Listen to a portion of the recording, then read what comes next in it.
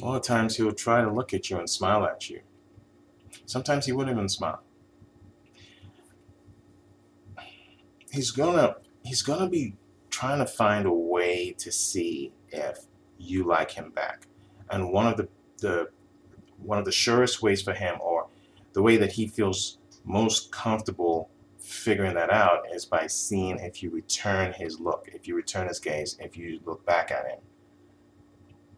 So a lot of times when you're trying to figure out, how do I know if a guy likes me, you have to observe him and see if he looks at you often.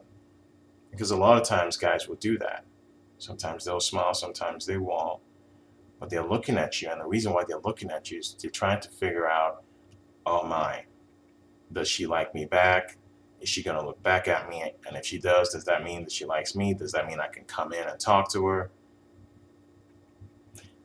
So that's one thing you can look to.